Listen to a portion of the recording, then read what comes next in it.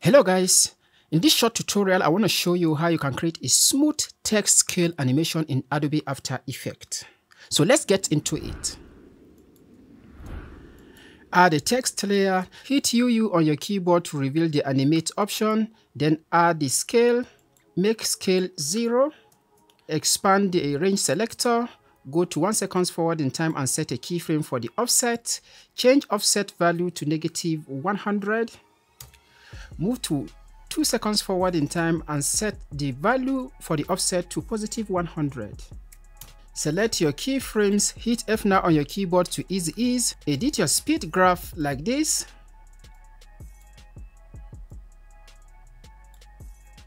Expand the advanced option, set the shape to ramp up, then set ease high to 30, and then set ease low to 25.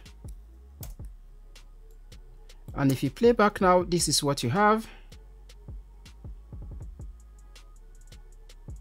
To smoothen the whole thing, you can activate the motion blur on this timeline and then on the layer.